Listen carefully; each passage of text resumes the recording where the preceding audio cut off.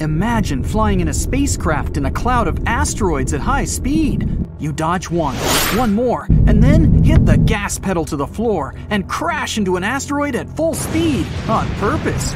This is exactly what NASA is going to do in the near future. The entire mission will begin at Vandenberg Air Force Base in California on November 24th. Let's follow it step by step. So, the Falcon 9 booster rocket is already on the launch pad. It's as tall as a 22-story building, or 11 giraffes, and it can get about 8 tons of cargo into orbit. So you could send a big elephant into space, and a supply of food for it. Countdown, 3, 2, 1, ignition! Smoke clouds everywhere, and the rocket begins to gain altitude. 9 engines are working at full power to accelerate the rocket. At its peak, it reaches speeds 10 times faster than the speed of sound. And then, the rocket engines shut down, and the rocket's first stage undocks to return to Earth. A couple of seconds later, the second stage receives the ignition command. It turns on its one engine and climbs even higher to orbit. The cargo capsule then opens and releases the DART spacecraft. DART stands for Double Asteroid Redirection Test. Once released, the spaceship deploys 2 large solar panels. It'll convert solar energy into electrical energy to power a revolutionary ion engine. Conventional engines create thrust by burning tons of fuel and ejecting it outward. The rocket itself is essentially pushing off the emitted gases. The ion engine will not burn fuel. It'll use a strong electric field to accelerate the ionized gas. Like conventional rockets, it'll eject this gas and create thrust by repelling it. And though the ion engine produces less thrust, it can accelerate the spacecraft to higher speeds. So regular rocket engines have an excellent performance on the road. They push the pedal to the metal, burning a bunch of fuel, while the ion engine slowly accelerates. But when a conventional rocket needs to make a refueling stop, the ion spacecraft will whiz past the regular one at insane speeds. So the DART spacecraft begins its year-long journey. By comparison, a flight to Mars would take about 7 months. Fast forward 1 year ahead, and we've arrived. This is the asteroid Didymos. The far point of its orbit is 2 astronomical units from our star. That's 2 Earth-Sun distances. At this point, the Sun begins to pull the asteroid back, and then it approaches the closest point to the star, 1 Earth-Sun distance. That is, its orbit lies very close to the orbit of our planet. Didymos made its closest approach to Earth at a distance of about 4.8 million miles. That's 20 times farther than the Moon's orbit. It takes 770 days to complete one such revolution around the Sun. So, Didymos is not considered a hazardous asteroid, but in the future, it'll approach the Earth even closer, and the consequences of a collision with it could be catastrophic, given its size. It's bigger than 2 Empire State Buildings, and it rotates at a rate of 1 revolution in 2 hours and 15 minutes, so it has a tremendous amount of energy. Plus, it has an asteroid companion. It's a small pebble 520 feet wide.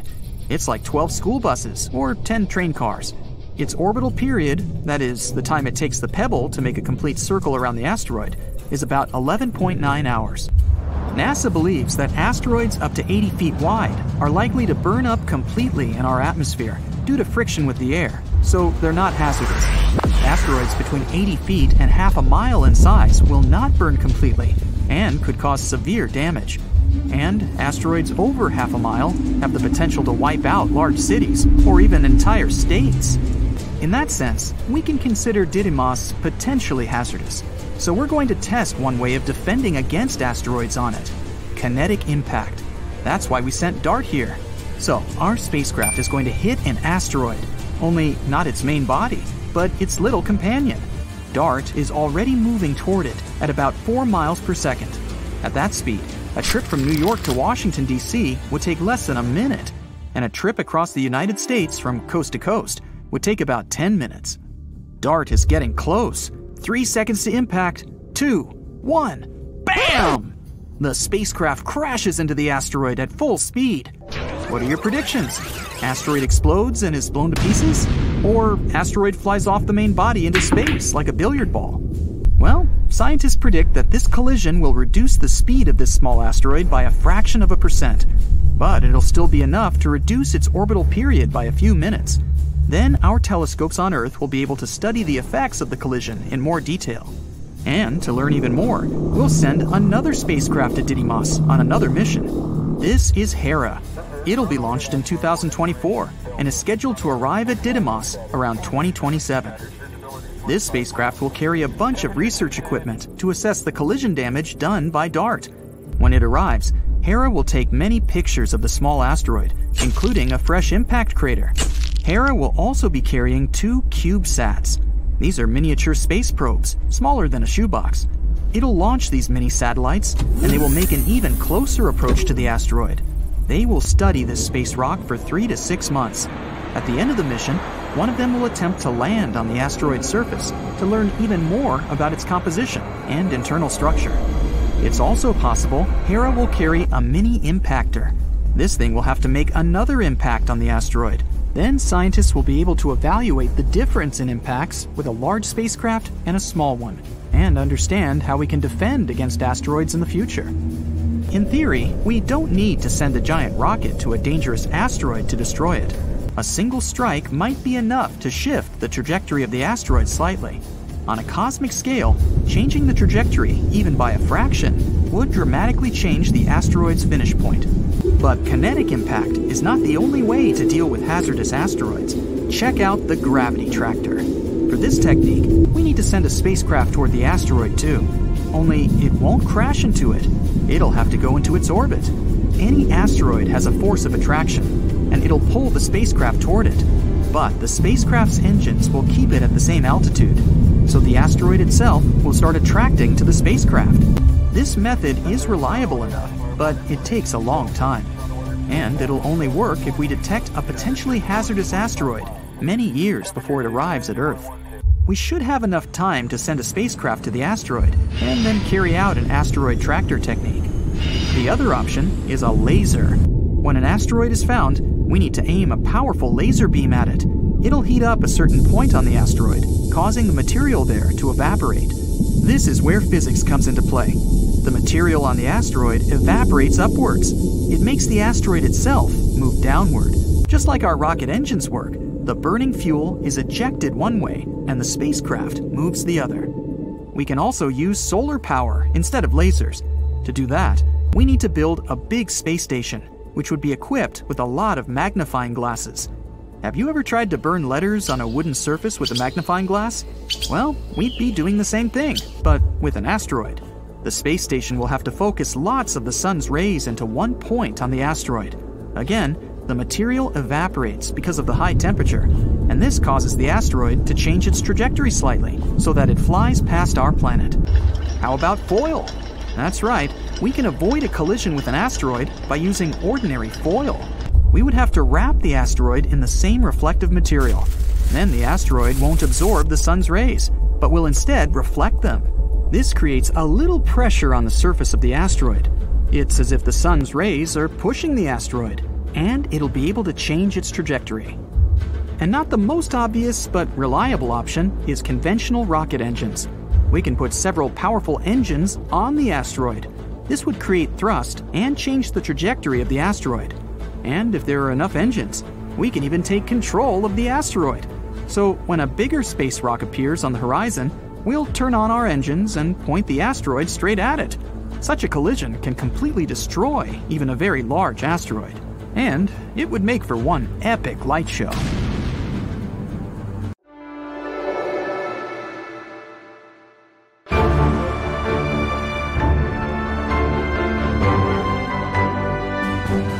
On August 20th, 1977, the most ambitious space mission took off from Earth. The main goal of Voyager 2 was to study the outer solar system up close.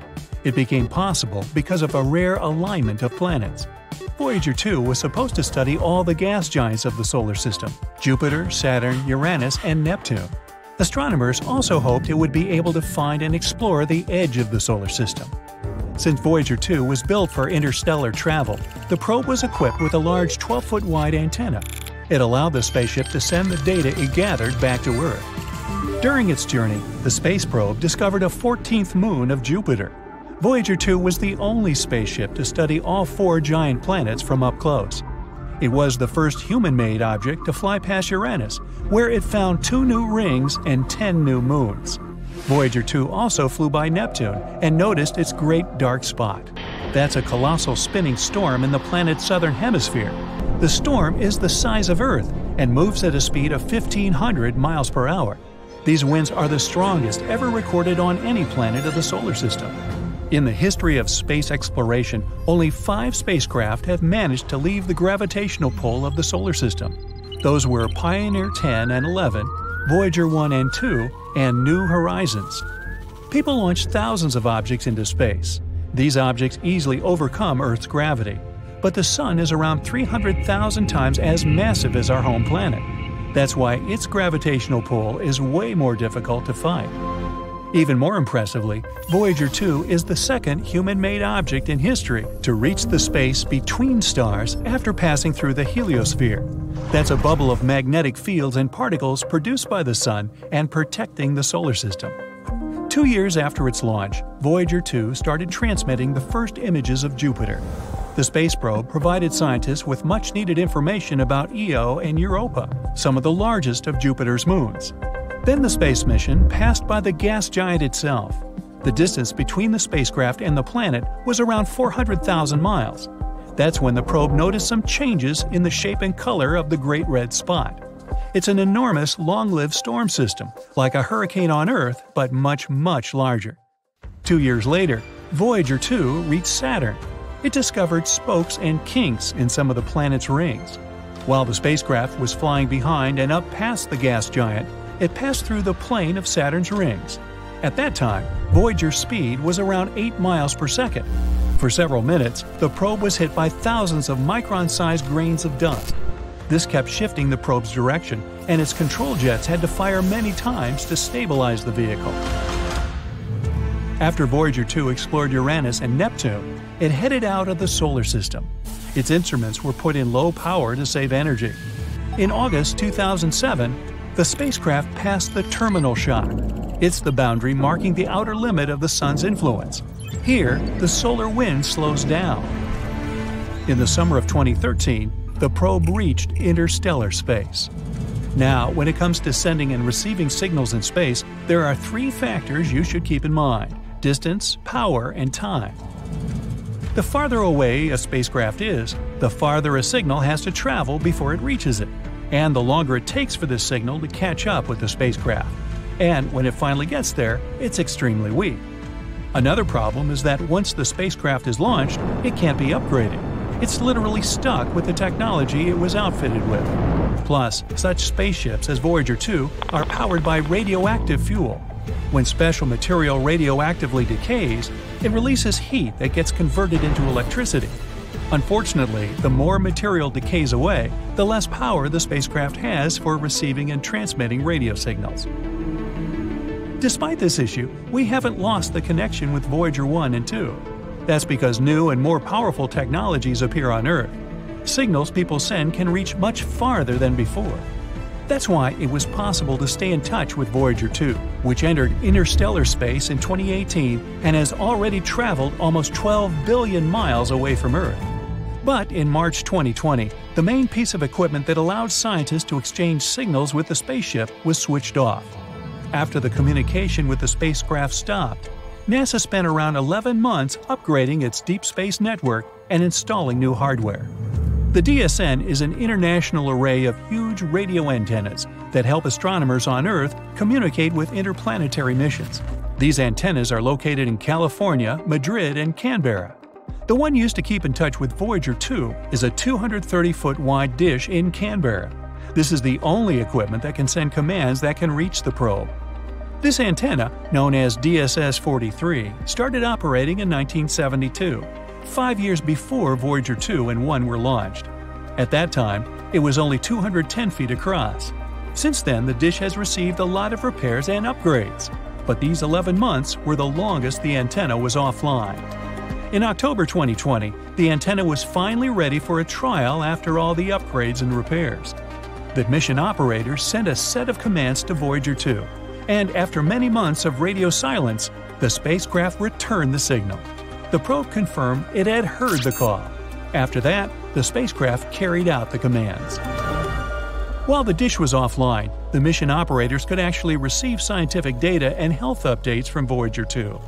Astronomers kept getting data from interstellar space, the region outside the Sun's heliosphere, but they couldn't send any commands to the probe since it had traveled too far away from Earth. The upgraded antenna received 2 new radio transmitters, and it was done just in time. One of the transmitters, that was used to communicate with Voyager 2, hadn't been replaced in almost 50 years. The antenna also got new cooling and heating equipment and other electronics necessary to support the advanced transmitters. Now, a curious thing about the Deep Space Network is that its radio antennas are positioned in a very precise way. They're spaced equally around the globe. This way, almost any spacecraft can stay in touch with at least one facility at all times. But Voyager 2 is an exception. In 1989, it made a close flyby of Triton, Neptune's moon. It was the only close encounter people had with the 8th planet of the solar system and its moon. By the way, Triton is the largest known object that is believed to be born in the Kuiper Belt. That's a donut-shaped ring around the Sun full of icy objects. Voyager 2 discovered Neptune's ring system and its tiny inner moons.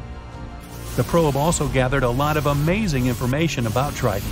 For example, it became clear that the moon is covered in cryovolcanoes. Instead of spewing molten rock, these volcanoes spit ice consisting of water, ammonia, and methane. When the New Horizons spacecraft flew past Pluto more than 25 years later, it discovered the same phenomenon on the dwarf planet. Anyway, to make this detour, Voyager 2 had to travel over the gas giant's North Pole.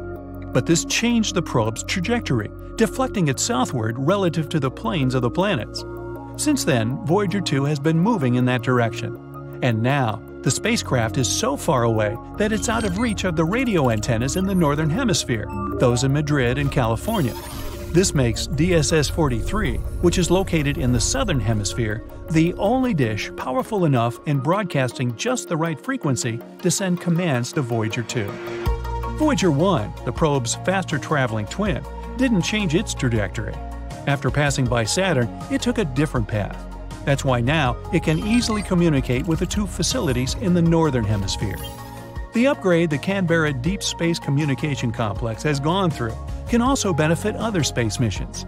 For example, the Mars Perseverance rover that landed on the Red Planet on February 18, 2021. The dish will also be crucial for exploring other planets and the Moon. You're flying through space, dodging stars and black holes. Your speed is so great that you can get from one galaxy to another in just a few minutes. Sound far-fetched? Well, all this can become a reality because NASA has already tested the technology that might allow us to travel faster than the speed of light. Let's look at the space fleet people have now. To fly into space, we use conventional rockets carrying tons of fuel and oxygen. These 2 substances get mixed and ignited. Fire bursts out of the rockets. The exhaust gases move downward, and the rockets move upward, as if pushing off of them. That's how jet propulsion works. This way, we can make the rocket move at almost 5 miles per second. At that speed, you could cross the United States from coast to coast in a mere 8.5 minutes. But if we talk about space, that's very slow.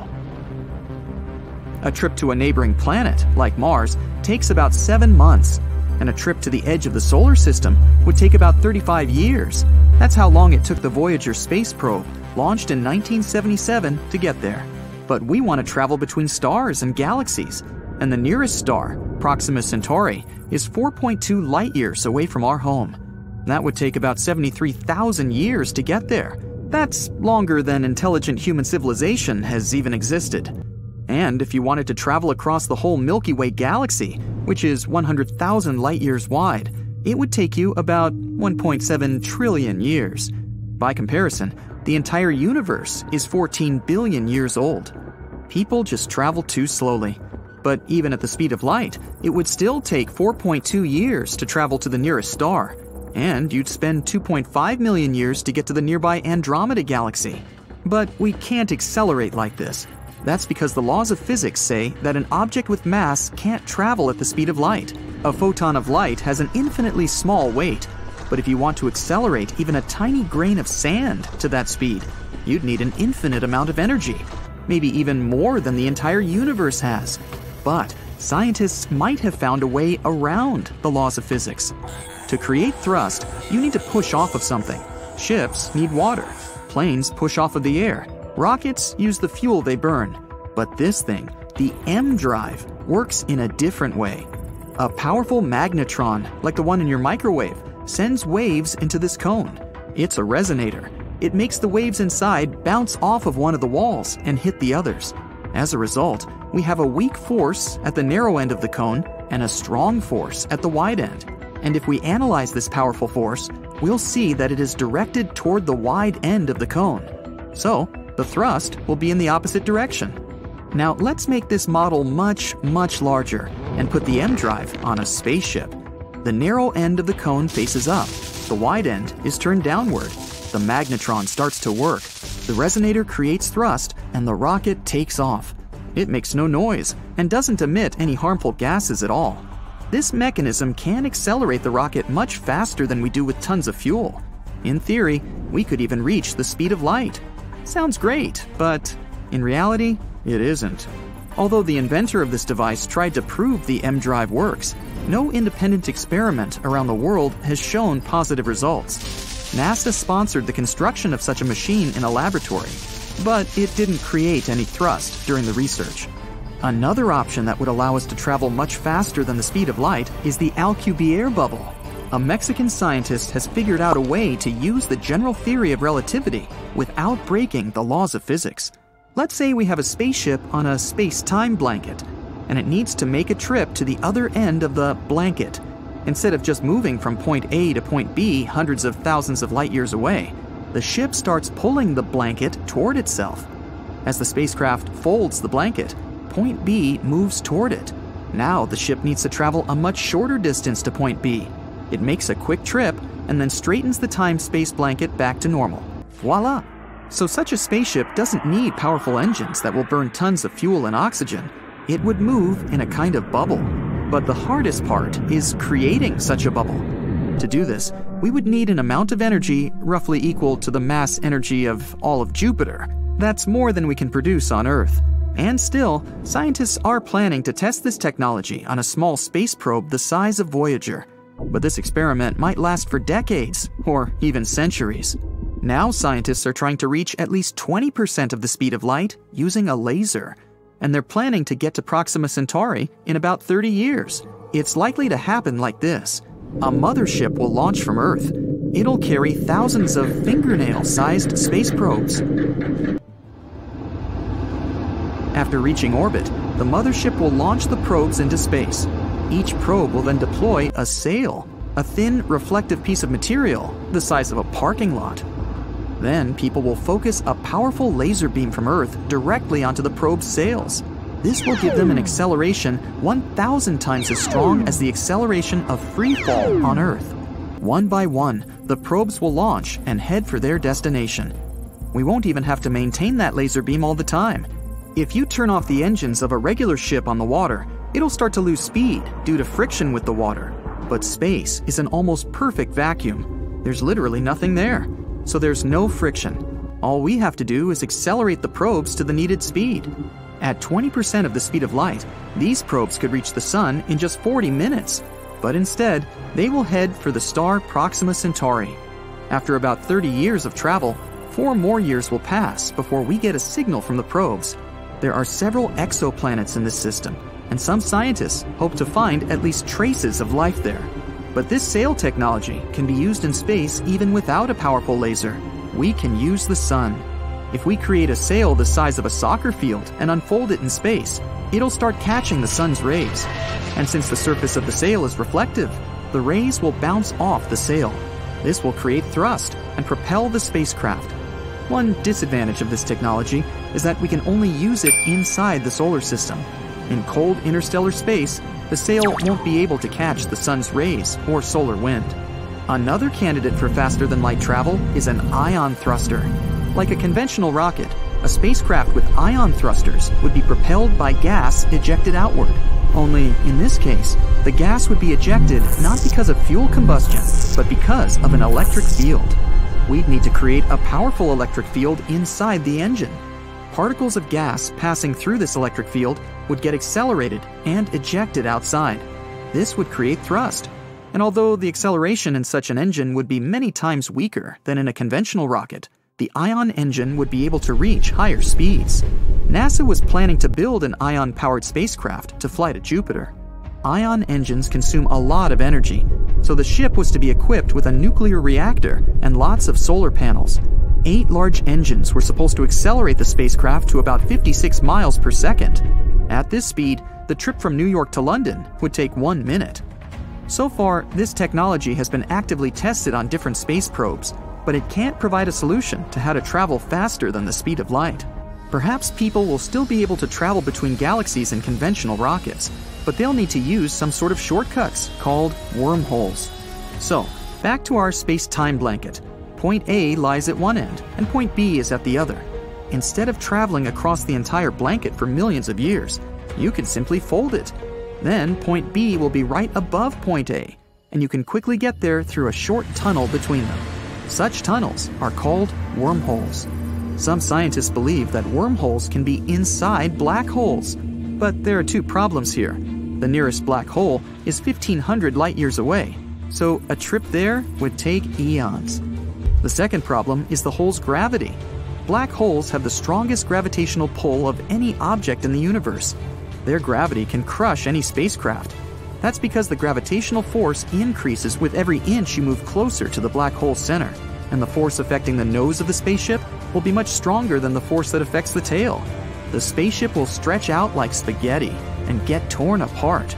But there's a theory claiming that a spacecraft or even a person can survive falling into a black hole, but only if the black hole is supermassive, like the ones that lie in the centers of galaxies. They can be millions and billions of times heavier than the sun. But even though they're heavier, they're also bigger in size.